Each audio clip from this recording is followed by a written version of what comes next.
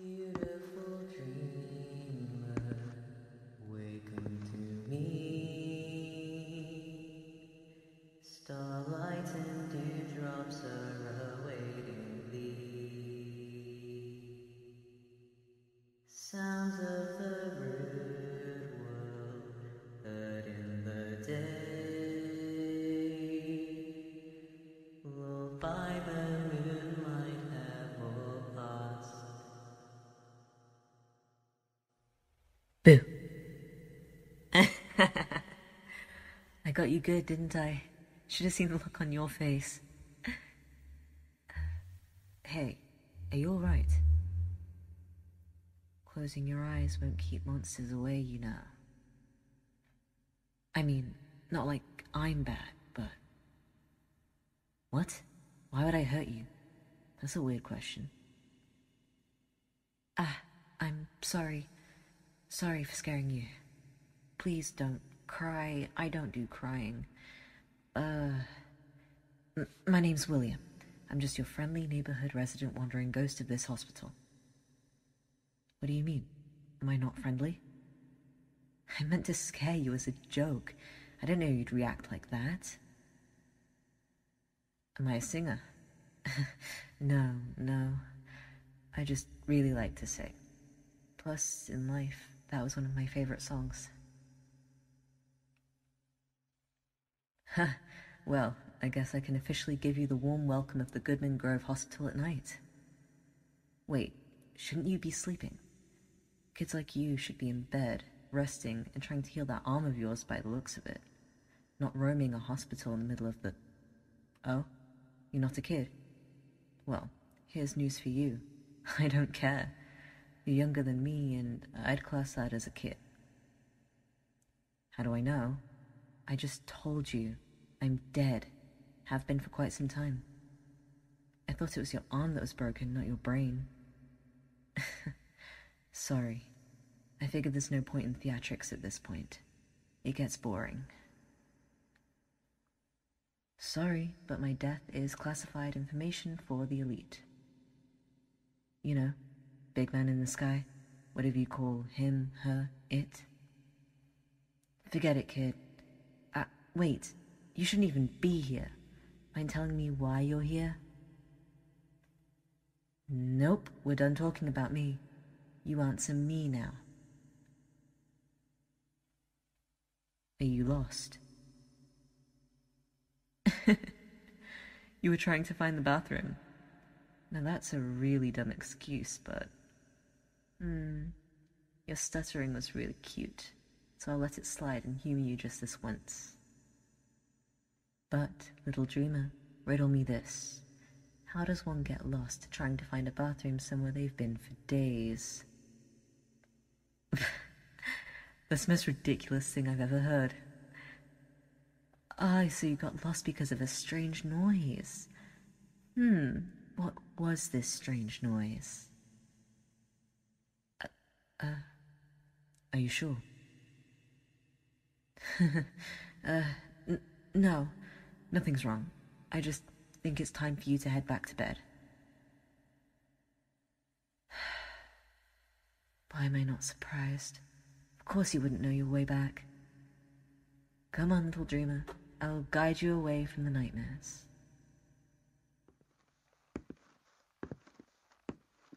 If you really did get lost by letting your thoughts wander, then I was right. You are a dreamer. Well, just because this is your first time seeing me, doesn't mean this is my first time seeing you. You seem like you have quite the creative mind. Always spacing out, staring off. It's as fascinating to observe as it is... disconcerting. My guess is you'd be a good writer. Maybe just a crazy person. Your offense certainly clears up which is true then. I'll let you figure that one out. But hey, dreamer, I think I've humored you enough. Tell me the real reason you decided to leave the warmth and safety of the hospital bed. I've heard they're quite comfortable. Let me just stop you there and tell you a fun little fact about ghosts. You're far more transparent than we are. Better still, I could unravel that feeble little mind of yours and dissect each busy little thought one by one, until you really were a crazy person. Death is cold, but it also holds a power that you could only dream of. But of course, that seems rather unnecessary, don't you think? That being said, it's pointless trying to lie to me, so you can either tell me now, or deal with me pestering you all night. The other kids dared you to. How anticlimactic. What is it with kids nowadays putting each other in danger? Well, it isn't particularly safe here. No, I mean this hospital just isn't safe. Especially for dreamers like you wandering around at night.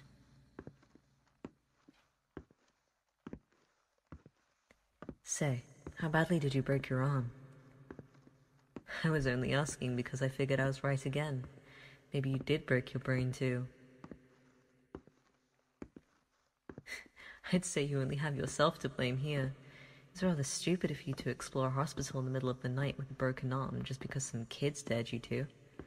You're vulnerable to anything and anyone. You could get even more injured, to say the least. I'm not acting like a parent. I'm acting like someone who has a brain. If yours is still working, which I am seriously beginning to doubt, then perhaps listen to it when it tells you something is a bad idea. It's in its programming to keep you out of situations that could cause you harm.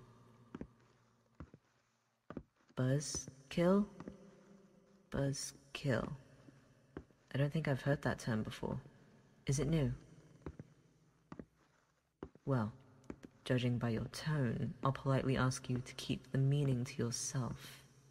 You wouldn't want to drive away someone that's trying to help you. Standing by and watching unnecessary accidents happen gets tiring. I'd rather help to avoid it if I can. You don't need to worry about that. Though I will tell you that I happen to be wandering these same halls at night in 1926, I believe it was. I tripped over a discarded gown and added a rather minor head injury to my reason of staying here. Walking alone at night is never wise.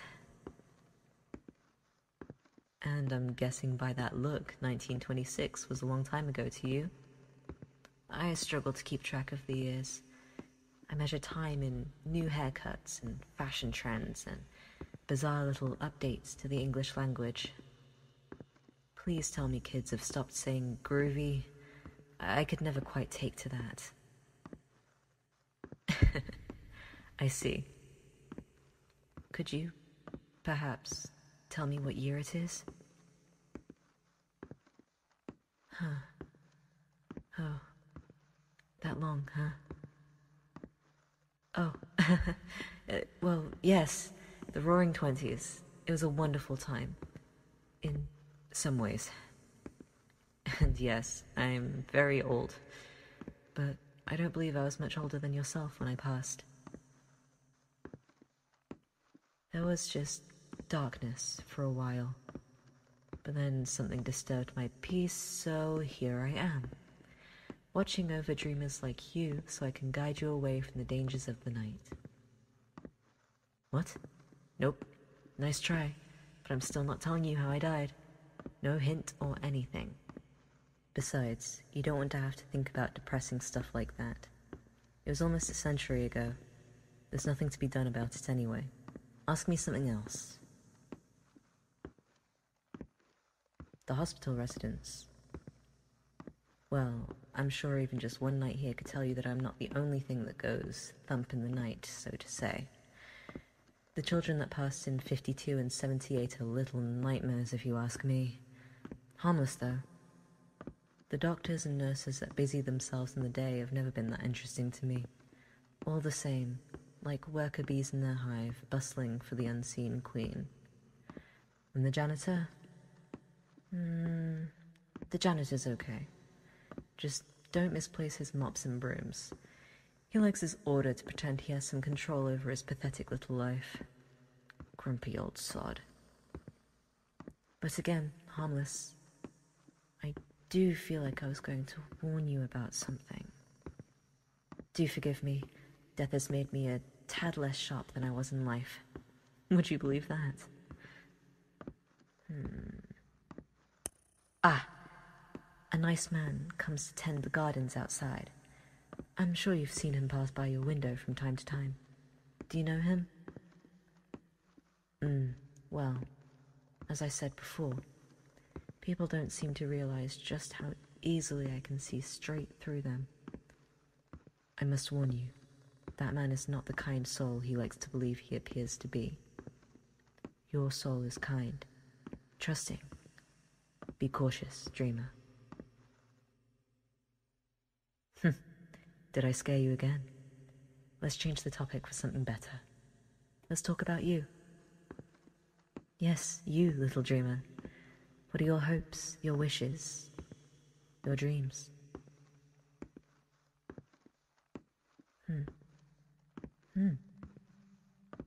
Well, those are some mighty big dreams and aspirations for someone as young as you. But it's a good thing. I think everyone deserves to have big dreams. Dreams are a good motivator to get you through life after all. Did I have any dreams when I was alive? Good question. I suppose I did, but my time was cut too short to be able to see many of them come true. But that's why you should take care as to not put your own life to a premature end. Your dreams are still within reach. Why are you still curious about little old me? Does it really matter what I used to dream about? Oh, it matters to you. Well, I suppose that changes everything, doesn't it? Fine. I guess if you really must know. You asked me earlier if I was a singer.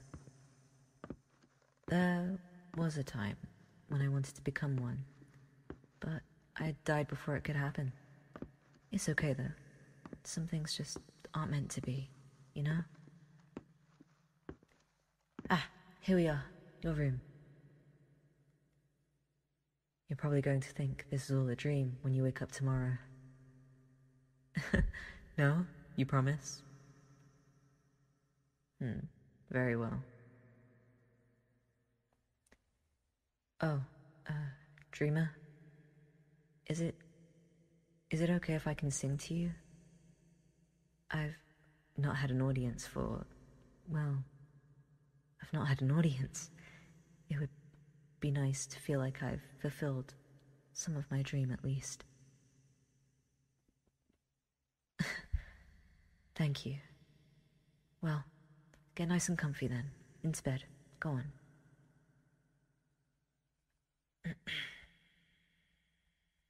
Beautiful dreamer, wake unto me. Starlight and dewdrops are awaiting thee.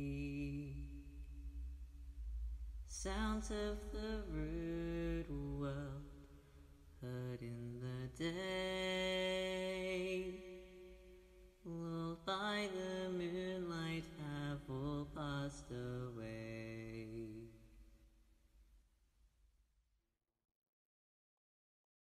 Hey, dreamer, do me a favor.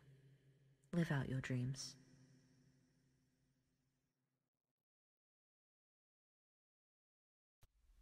Hey there guys, just a little end section to say a huge thank you to Als for contributing to my top tier on Patreon already. She messaged me asking if I'd feel comfortable with her contributing to that one, knowing I didn't have much on there yet, and I may have cried just a little bit. But yes, thank you Als for being a wonderful, wonderful human, and thank you also to Nika for contributing to my tip jar tier on Patreon and being my first Patreon. So thank you both for being wonderful, kind humans, and I hope to have more on there soon. And thank you guys all for listening. I love you guys. See you next time.